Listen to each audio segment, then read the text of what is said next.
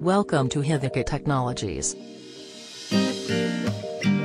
For more updates, please like and do subscribe.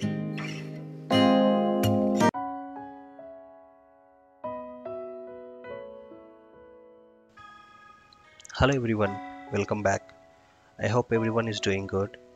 So when you look at the screen, you will understand that today we are going to discuss on how to uh, create a custom domains in IQBots. So to prepare this, I have almost spent 3 weeks of time to do the R&D and make this work. So I need your support to do many like this on the advanced product features. So I hope this is the very first video tutorial on IQBot's custom domain creation in the internet world. So even during my R&D, I have explored, I have looked for these kind of tutorials in YouTube and Google. I never found a one. So that is the reason I just thought of making this to make everyone's life easier. So you might seen like how we can use the IQBot with the default features, right?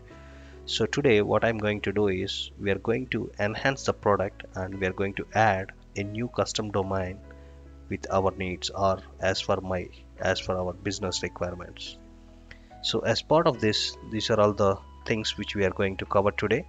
So I will show you guys how to create the JSON structure for the custom domain, and we may need to have Postman Client to interact with the Automation Anywhere APIs, and we should require Authorization Token to interact with APIs.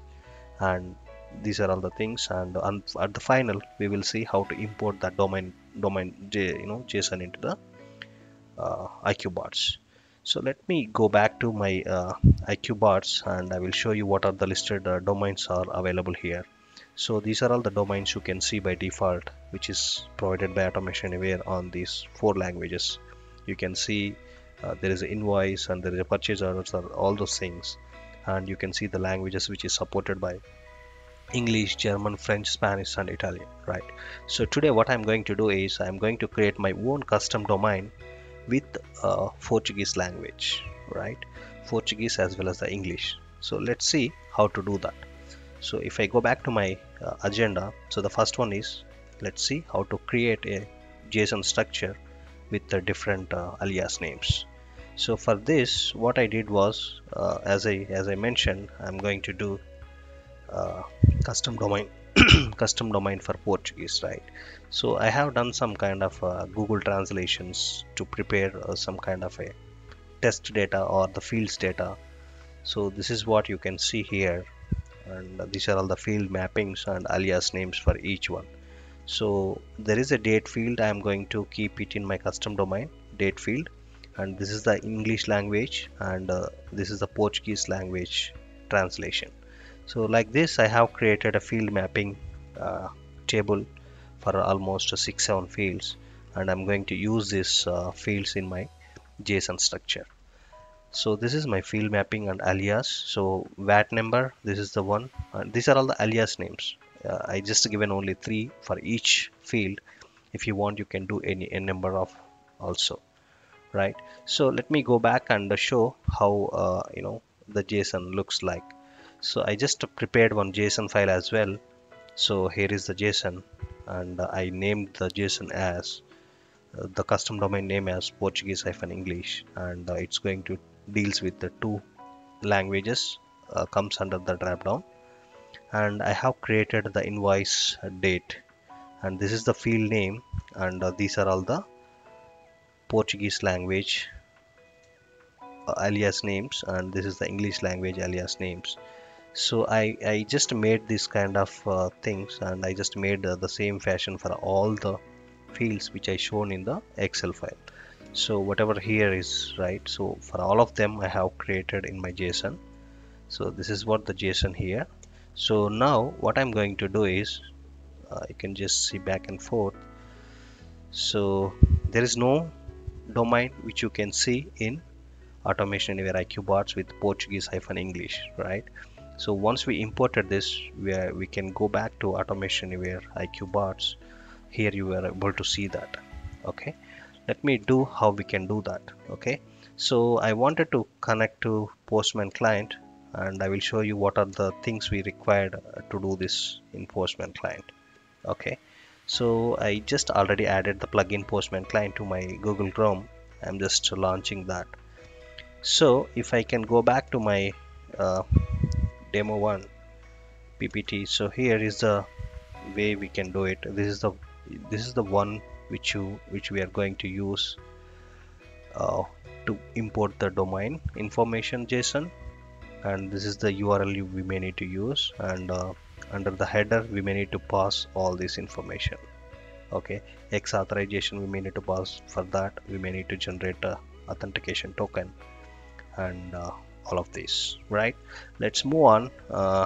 Here is my Postman client, and I already done this, and here is my JSON. So if you can see the same JSON whatever I have in that text file, the same JSON you can see here. I'm just going to take this and replace here, just for you guys, showing there is nothing hidden secret behind it. So I just taken the JSON under the body. As I mentioned in header, right, we are going to plus the X authorization, and we have to give the application content type is this, and char set will be this, right?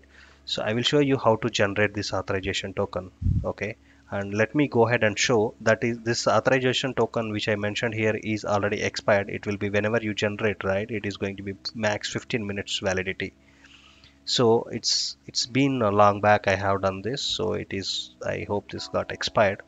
I will just go and execute this, and I will show you what is the error we will get if the authorization token is invalid or the authorization token is expired. Okay, so let's click send.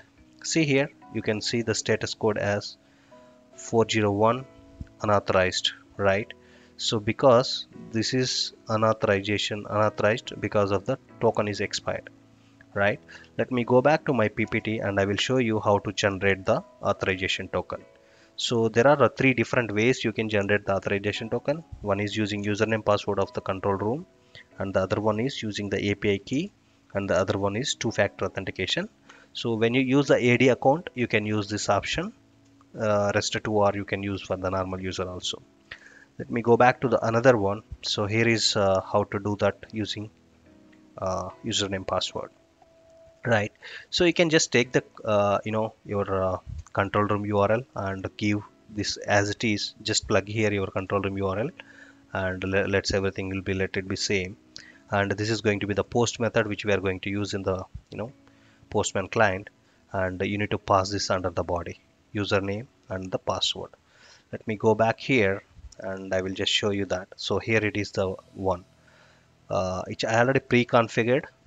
Again, there is nothing behind the secret. So whatever I shown there, I'm just going to show here. So I have shown these things, right? So this is way I can, if I do hit, I will get the authorization token here. So here is my authorization token. Let me pull it up. Right, so this is my authorization token. Let me copy this and see whether it is a valid or not. So to check whether it is a valid or not, we have some set of things you need to do. I will show that here. API key. This is the process of how to generate using the API key, and this is the process how we can verify whether the token is valid or not. So you can go to the control room URL, give the control room URL, and give this token authentication/token, and keep a equal there and put a token. Then you can use the get method. You will get to know the response, or you can use a Postman client, or you can just directly go to the browser, and here where I mentioned the token, right, in that place you can just give a the token which I generated just now and hit enter. You will get the results as like this. I will just show you both of them. So here I just created how to validate it.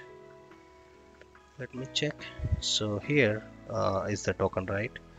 Not there. So here it is, the token. So after equal, here is we have, and I'm just removing the previous token. Just give the one which I just now created, and do you see the method is get, and I'm just sending the request. So here you got valid. Even you can verify the same way.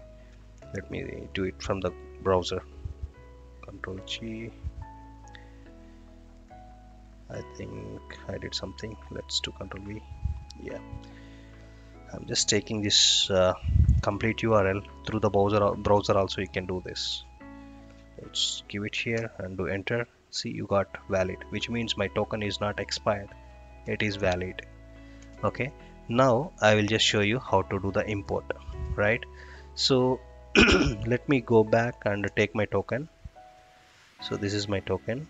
I'm just taking this, and I'm in the, as I mentioned in the initial, right? So this is the URL, and I'm just going to use the post method. Okay, so now I'm just going to update my authorization token here. Let's go here, remove the existed one and give the new one, right? So when I use the expired one, you might see in the authorization problem here, right? 401 error. So let me this is, I'm just showing you again for your reference. This is the JSON structure which I used, and you can see the domain name is Portuguese-English, and it supports both languages, English and Portuguese and English. If you want to add different languages like Chinese and Polish and Japanese, whatever it is, you can add that many languages and all, right? Let me send a request. Now you can see status 200 and OK. So the domain is imported successfully. Now let's verify whether that particular domain is imported or not. Okay, let's go back to IQ bots. So this is my IQ bots. So here, if you can see here, you don't see the domain name which I mentioned here. So the domain name which I mentioned, Portuguese-English, right? Let me go back and refresh the page. You can see this. So here it is. Just now it got imported, and this is, we can use and we can build our own things, right? So if I go to learning instance, if I go and create a new one, you can see there is an invoice. If you select this, you can see only the specified languages, which is automation where supports all this, right? And I'm going to the domain which I created just now. This is the Portuguese-English. So if I go here again, I mentioned here in the JSON two languages. One is English and the other one is Portuguese, right? So that is why I can see the drop down with two languages. By default it comes as English, and I can select Portuguese, and I can train my bot and train my learning instance, all those things, right? So in the next video I'm going to show you how to train and how to execute how to create this learning instance for those Portuguese, right? So I already created some test data for this. This is what I created. So here is the PDFs. So this is kind of a data in Portuguese.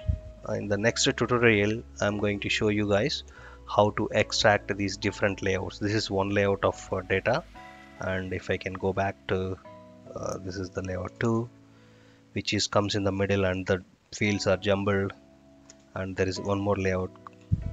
I'll just show that. So here is the another layout, so which is going to extract the data from the three different layouts which is in Portuguese language. So this is how we can customize our product. So you might be seen till now like whatever it is there in the IQ bots, you just worked on it. So now I just shown how to customize the product with your needs. So some cases might be your business might require to work with a different layouts or the different fields values which are not there in any of these predefined features. You can go ahead and create with your own layout, and you can go ahead and create with your own language as well. And I'm just going to show you something interesting, and whatever the languages which automation where is going to support, to create these, right, custom layouts. I think somewhere we can see language master. I think there are some around 20-30 languages are there. So these are all the languages, the 31 languages. I just added this one and some other ones. I think 30 languages which Automation Anywhere supports. If you wanted to add any additional, you can do that, but there will be different places you need to add, right? So I'm done on this today session. In the next session, I'm going to show you guys how to create the learning instance for the Portuguese language and how to train the bot, train the with the documents, and how to use that in the task part in A2019. I hope this video helps you to understand how we can do the customization of the IQ bots with our needs, right? So to get the further videos, updates on my further tutorials, please like and subscribe the channel so that whenever I upload the videos, you will get a notification. Thanks for watching. Bye bye. I hope this video helps you. To get more updates, please like and subscribe the channel. Please leave your comments and questions in the comments section. We'll get back to you.